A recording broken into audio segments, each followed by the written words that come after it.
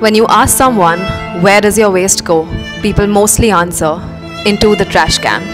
And this is symbolic of the hidden problem of waste. Once it's out of your backyard, waste does not seem to be anyone's problem. But waste is a problem. It is choking our seas and choking birds and animals. It is being burnt to produce toxic pollution. Waste is being dumped in huge landfills from where the toxins leach into our groundwater. Waste is also forcing women and children to work in dangerous conditions, salvaging valuable items. ESF has developed a 360-degree sustainable waste management facility where there is no such thing as waste.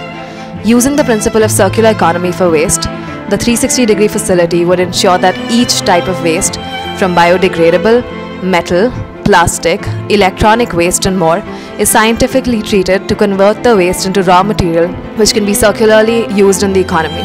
With this, ESF aims to make use of a resource we have in abundance and save the natural resources that are now limited. ESF's 360-degree waste facility will thus reduce the ecological footprint of the waste we produce and also provide sustainable and safe livelihoods to ragpickers.